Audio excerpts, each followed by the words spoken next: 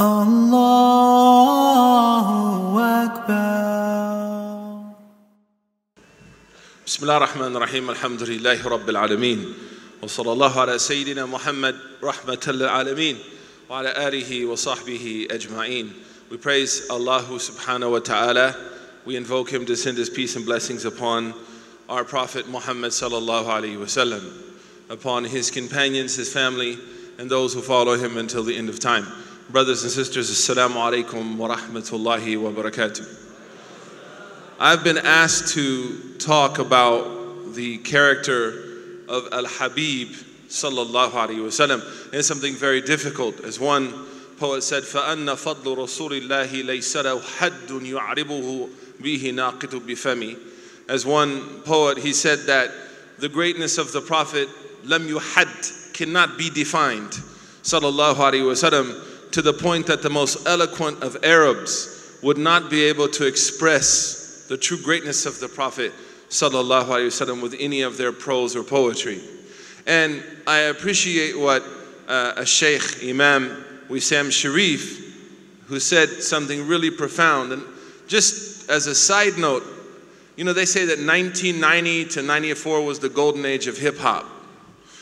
Now, I think in our community, if you look at the profound quality of orators that we have, from Sheikh Omar to Sheikh Wissam to Yasmin Mujahid to Yasser Qadi, to all these great people, I think maybe we're witnessing a golden era of the great speakers in this ummah in America.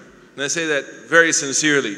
I remember when I was young, you would just go to Siraj Wahaj or Sheikh Jamal Badawi, with all respect to everyone else. The parallel sessions were, you know, as empty as the jerseys being sold in Philly right now. And, sorry. And now, when you're at a conference like this, you have a choice, right? Every speech is being, you know, it's kind of like the big three. Everywhere you go, there's a good player. There's a talented person. And we should make dua that we are able to benefit from these people. And that what they say and what they teach us will not only motivate us, but transform our lives. And the reason I say that is I start this talk about the Prophet sallallahu alaihi wasallam with the statement of Izzuddin Abdul Salam rahimahullah, who said, if you want to know the greatness of the Prophet, peace be upon him, then know that every good thing you see in the ummah is merely a drop from the bahr of Muhammad sallallahu alaihi wasallam, from the ocean of the Prophet. So Sheikh Abdul Nasser, Sheikh Omar, Brother Kareem Wissam Sharif, all of the khair we see in the ummah, sisters coming back to Allah, youth repenting to Allah, people crying and coming back to Allah, raising our children when they read the Quran to us. All of this is simply a reflection of Al-Habib sallallahu alayhi wa sallam. And the best place to start is what Wissam, a sheikh, he said this morning, is let's let the Quran talk about the Prophet. We will allow Allah subhanahu wa ta'ala to qualify His greatness. And Allah begins by saying, وَإِنَّكَ لَعَلَى خُلُقٍ عَظِيمٍ. Now, I talked about this earlier, and for some of you in Boston, some of this may be a rerun, but reruns come with responsibilities. And here Allah subhanahu wa ta'ala, He uses the word ala. Ala can only be used for something tangible. This is ala, this. But here Allah says, ala khuluqin. And khuluq is character. And character is an intangible.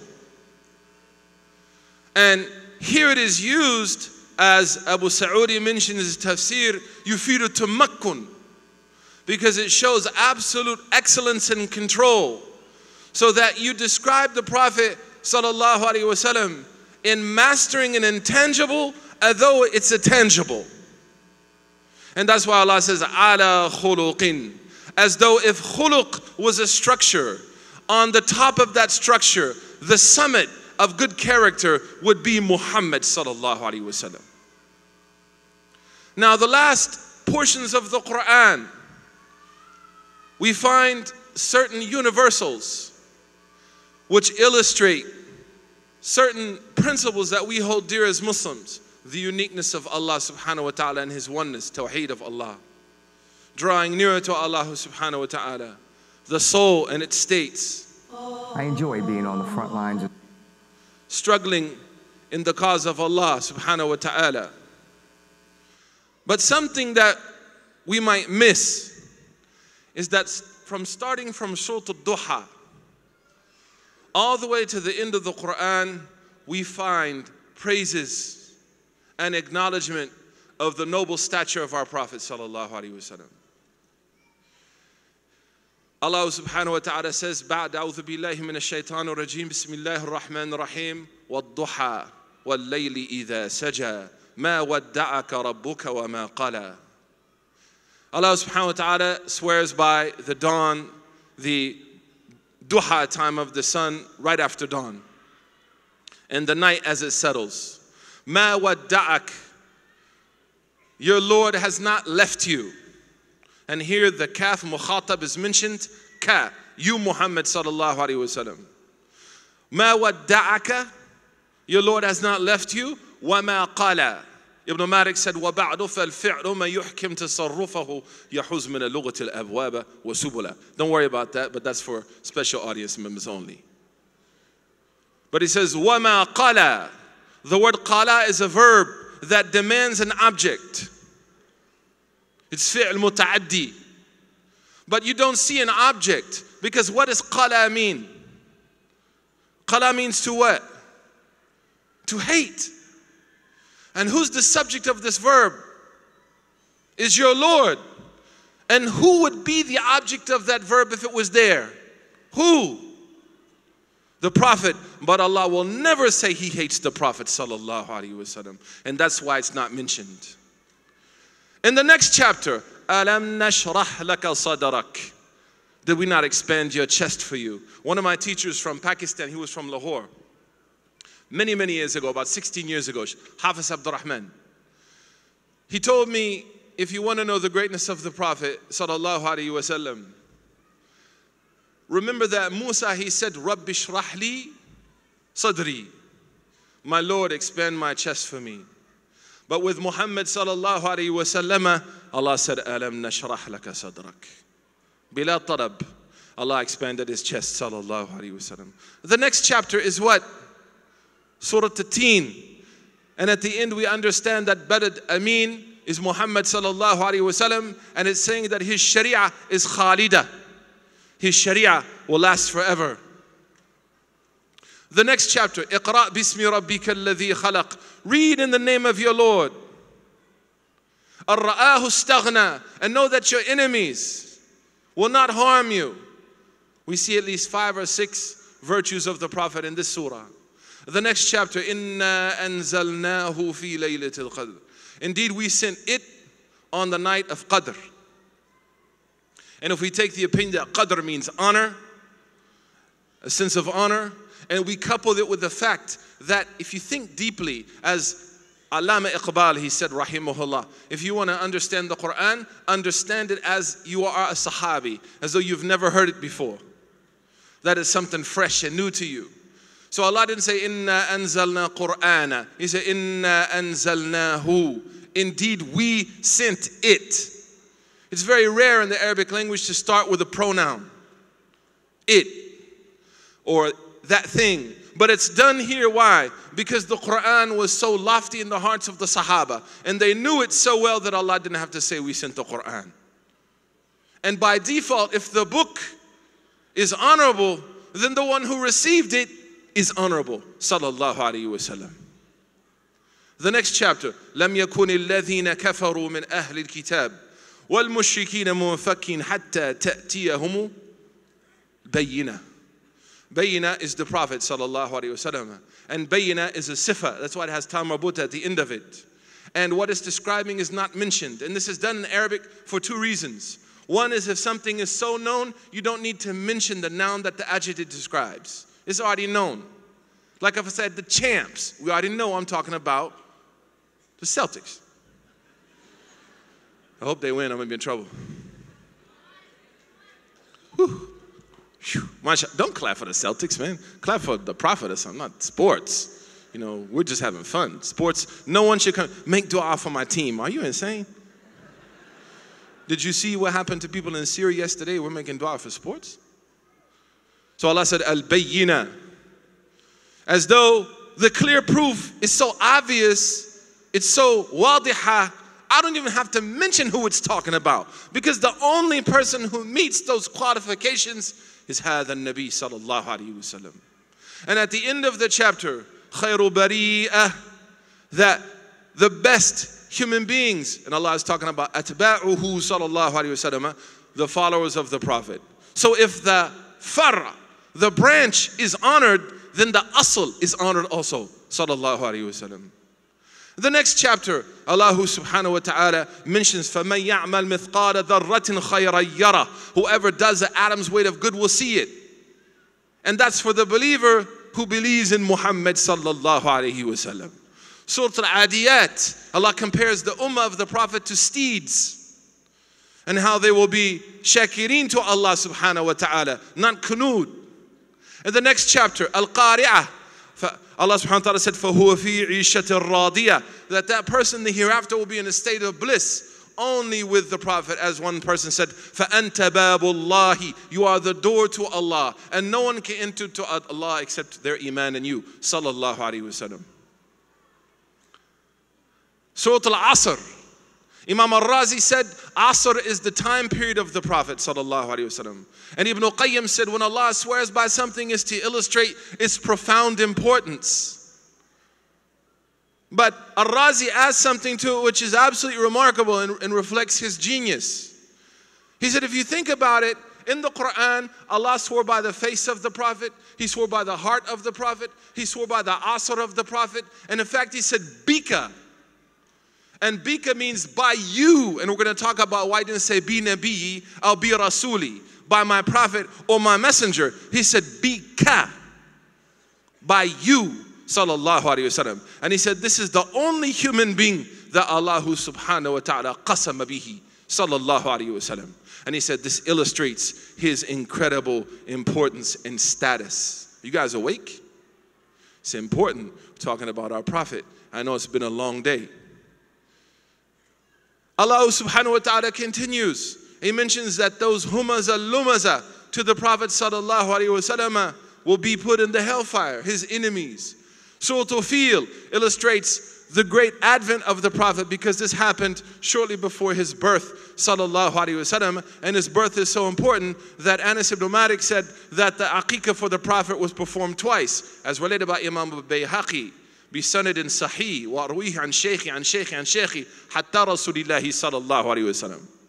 That the Prophet صلى الله عليه وسلم عاق عن نفسه بالمدينة, that he as a grown man made the aqiqah again for himself صلى الله عليه وسلم, to show the greatness and value of that year that he was born صلى الله عليه وسلم. As Allah says, وَذَكِّرْهُمْ بِأَيَّامِ اللَّهِ. Let's leave away the controversial. I know what you're thinking. Let's not think that way. Let's just chill. لِإِلَافِ قُرَيْشٍ. Allah subhanahu wa ta'ala mentions the greatness of the house that the Prophet will restore, the Kaaba. And the next chapter, Surah Ma'un, Allah chastises those who act differently than the character of the Prophet, and that's why it's just opposed to the surah that comes after it. In Surah Ma'un we see people who are bukhala, people who do not pray properly, people who have riyah, and people who don't pray zakah. But in the next chapter, Surah Kawthar, Allah subhanahu wa ta'ala mentions that we gave you Kawthar, faw'al, from kathir, or kathra, which means the opposite of bakhil. So it's the opposite of being a miser that's found in the chapter before it. Secondly, fasalli, pray. And that's the opposite of sahun. Lirabbik is the opposite of riyah. Wanhar is zakah, is the opposite of walam ya'un al-ma'un, Allah. So here you see the greatness of the Prophet. And here's something I want you to understand. When Allah says, Inna a'taynak, i'ta is different than an uti shay. Ataytuhu bikada means that I gave him something because maybe I was forced to, or maybe I liked it. But a'taytu means I gave it to him only because of tafaddulan wa karuman minni.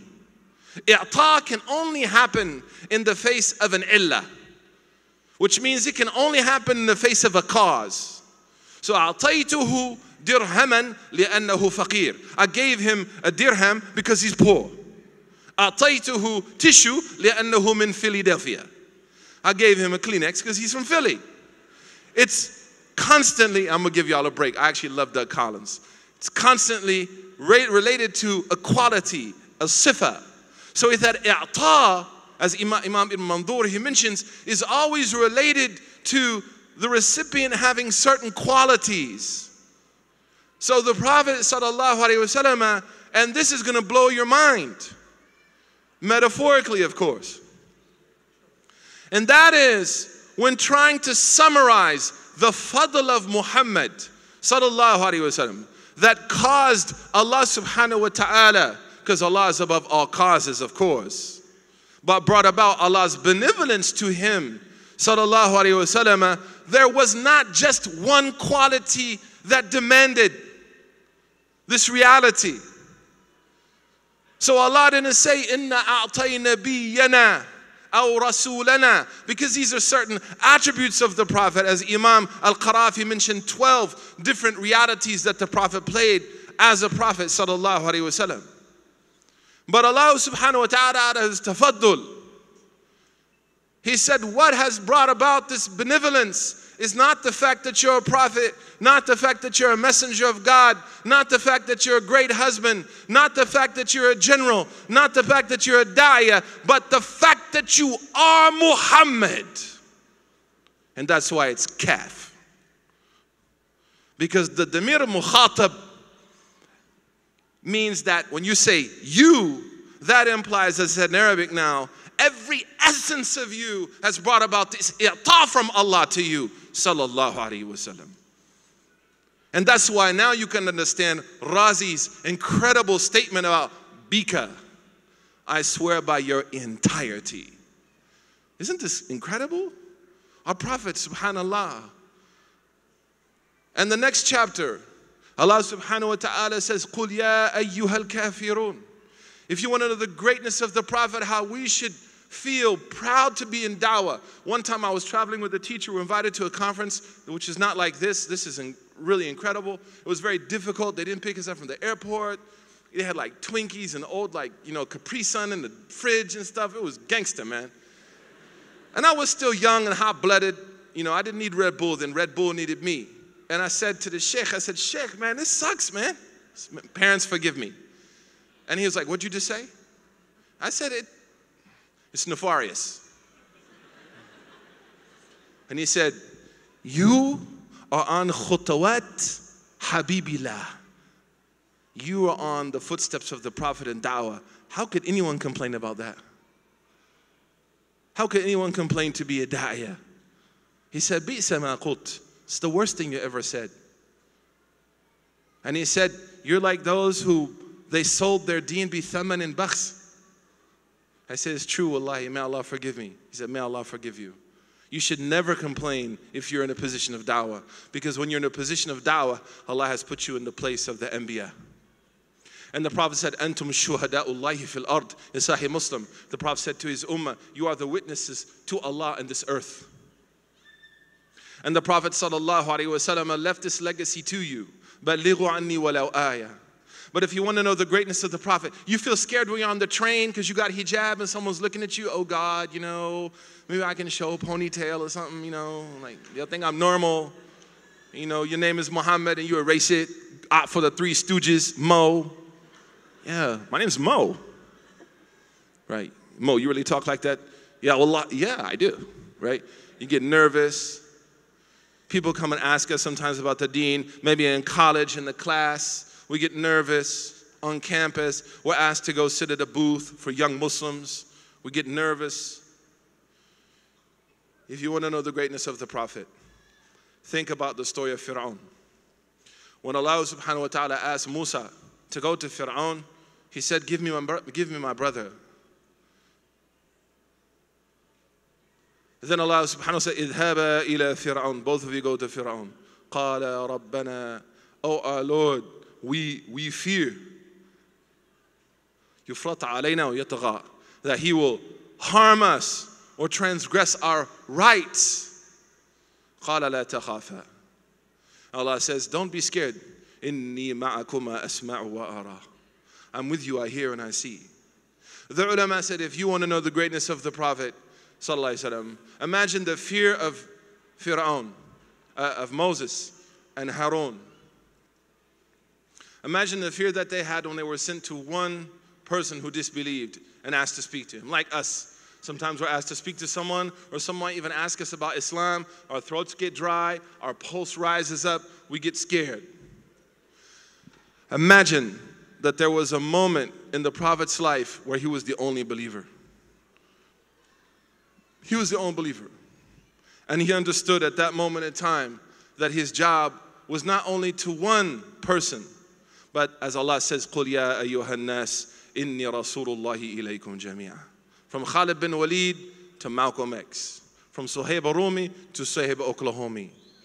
The Prophet sallallahu alayhi wa alihi wa sahbihi wa sallam was commissioned by his Lord to stand up in front of a world of kufr and declare La ilaha illallah. And that's the secret behind the statement in the beginning of the chapter, قُلْ يَا أَيُّهَا الْكَافِرُونَ. If you look at the Quran, you will notice something absolutely incredible, that there is a pattern that when Allah tells the Prophet, قُل, speak, one of two things is happening. One is to teach people, يَسْأَلُونَكَ عَنِ الرُّوحِ قُلِ الرُّوحُ مِنْ أَمْرِ رَبِّي. Or secondly, that the Prophet is pushed to do something that we would consider is a little bit hard, man. قُلْ لِأَزْوَاجِكَ إِن تُرِيدْنَ الْحَيَاةَ الدُّنْيَا وَزِينَتَهَا. In Surah Al-Ahzab, Allah says to the Prophet, say to your wives, if you want from the goodness of this dunya, the beauty of this dunya, the beauty of this life, it's hard to say that to your wife. Just ask us. That's not easy. So Allah says, قُل, as though you know it's not coming from the Prophet. And in Surah Al-Kafirun, the nature of the Prophet Al-Amin, sallallahu alayhi wa sallam, if you want to know his greatness, as I close, is that the Prophet sallallahu alayhi wa sallam is said, قُلْ يَا أَيُّهَا الْكَافِرُونَ, because the nature of the Prophet is not to speak to people that way. The nature of the Prophet is to speak well, to speak softly, to speak firmly, to speak in a way وَقُلْ فِي أَنفُسِهِمْ قَوْلًا بَلِيغًا, that touches the people's hearts. This Prophet who said sallallahu alayhi wa sallam فَلْيَقُلْ خَيْرًا أَوْ لِيَصْمُتْ, this Prophet who received the words of Allah subhanahu wa ta'ala كَشَجَرَةٍ طَيِّبَةٍ, that good words are like a solid beautiful tree. The Prophet sallallahu alayhi wa sallam, it's not his nature to come to someone and be hard like that. What's up, man? So when Allah says قُلْ يَا أَيُّهَا الْكَافِرُونَ, the ulama of tafsir said we understand from this that when the Quraysh heard that قُل, they knew that the Prophet was ma'murun bi shay, that the Prophet was ordered with something, because his character and his nature was not to go hard on people. And also la a'budu wa ma ana abidun shows that the Prophet never committed shirk sallallahu alayhi wa sallam. And the next chapter mentions afwaja, that people are going to enter into Islam because of him sallallahu alayhi wa sallam. And the next chapter is takhsis of the am of Surah Al-Kafirun, that of all of the kuffar who can hurt you the most, the biggest trial will come from your family. Tabbat yada abi lahabin wa tab. Now, we just touched the surface. But what I will leave you with is something very simple. After hearing what Allah has said about our blessed Prophet, sallallahu alaihi wasallam, who so many generations have come to Islam. I am Muslim because of Muhammad, sallallahu alaihi wasallam, that Allah sent him, alayhi salatu salam, to be a hadi, to the right path. And the greatness that we have achieved after our Lord, subhanahu wa ta'ala, in any sphere of our life as Muslims, is due to the teachings of the Prophet sallallahu alaihi wasallam. And the Prophet said, "Man dalla ala khairin falahu ajru mithlu fa'ili." Whoever guides to something good, whoever follows them, they share in that reward. So Izzuddin Abdus Salam said, every ummati of Muhammad sallallahu alaihi wasallam who does good, the ajr will go back to Sayyidina Rasulullah sallallahu alaihi wasallam. And that's why the Prophet said, half of paradise will be from my followers. Half of those people will be explicit or implicit beneficiaries of the teachings of the Prophet sallallahu alaihi wasallam. That is your Prophet. And as I close, I will say this, that our responsibility in light of that is a great responsibility. They say that in basketball, I used to play ball, and Siraj Wahaj will soon learn. I might not actually be here for that. Might skip town. But I remember when we would be down and one of our players would step it up and lead by example, it would cause everyone else on the team to be better. And we have some cool word for that in educational psychology, which I forgot, along with Erickson and Piaget. But what does it say about our team now, who our captain is Muhammad sallallahu alaihi wasallam, who never lets us down, who constantly performed at the best level? Should that also cause us to rise up and perform more responsibly? And as I close, I'll mention a few things. Number one, that the Prophet sallallahu alaihi wasallam was concerned for us. And all of those incredible qualities he had, he was coupling that with humility. They say talent is beautiful, but talent with humility is a treasure. That when the Prophet sallallahu alaihi wasallam read, "Innahun adlalna kathiran min an-nas," and when he read, "In tu'adhibahum fa innahum ibaduk," rafa'a yaday, as related in the hadith of Anas ibn Malik from Bukhari, Abu Dawud, and Imam Ahmad, bi sanad sahih, that the Prophet sallallahu alaihi wasallam rafa'a yaday, and he said, the first thing he said, Allahumma ummati, Allahumma ummati. And the word Allahumma, as Al-Allama Ibn Qayyim, he mentioned Jalal al-Afham, means that you are invoking Allah by every single name and attribute of His that you know and you don't know. So the Prophet invoked Allah subhanahu wa ta'ala by all of these names and attributes, and the first thing that came out of his lips was you, ummati, my nation. To the point that the hadith continues that Jibreel came to the Prophet and said to him, "What's wrong?" And then he said that Allah subhanahu wa ta'ala has commissioned me to relay to you, "Sanurdika fi ummatik," we will please you with your ummah, وَلَا نَسُوءُكَ, and you will never be sad regarding them.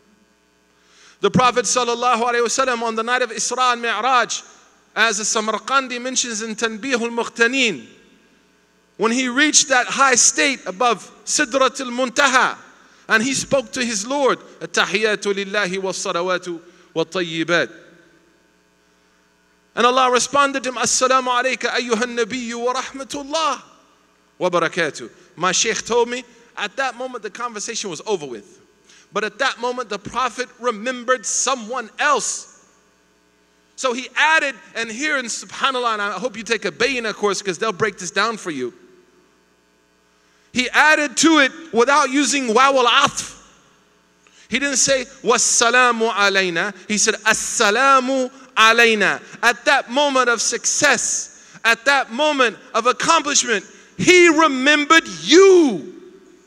If the Prophet could remember you in the good times, why can we not remember him in the bad times? If the Prophet could remember us with Allah, why can't we remember the Prophet when we're with shaitan? And that's an important lesson.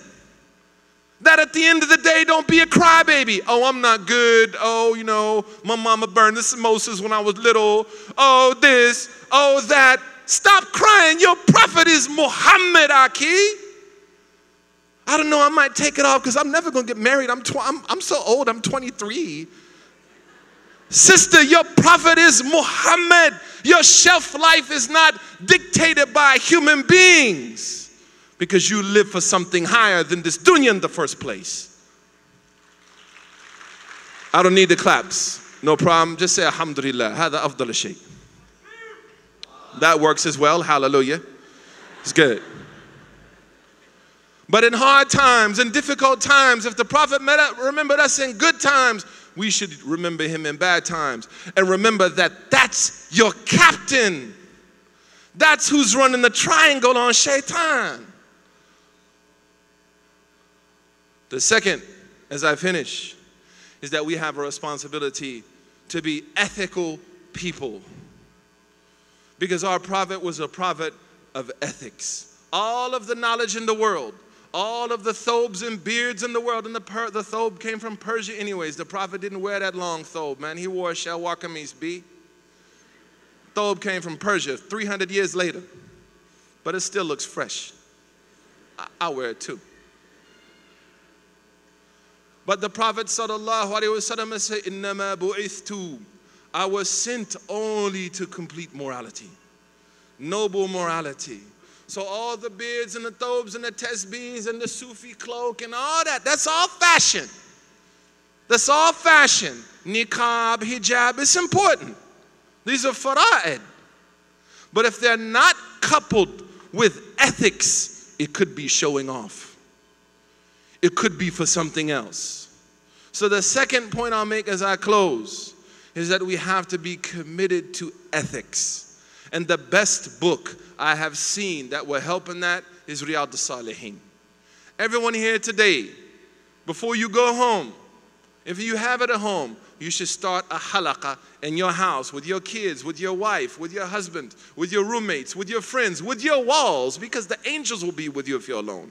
Ibn Taymiyyah said, I'm never alone because the angels are with me. Start a halaqah with that small book. May Allah subhanahu wa ta'ala bless us to be like Muhammad sallallahu alayhi wa sallam, the greatest ever.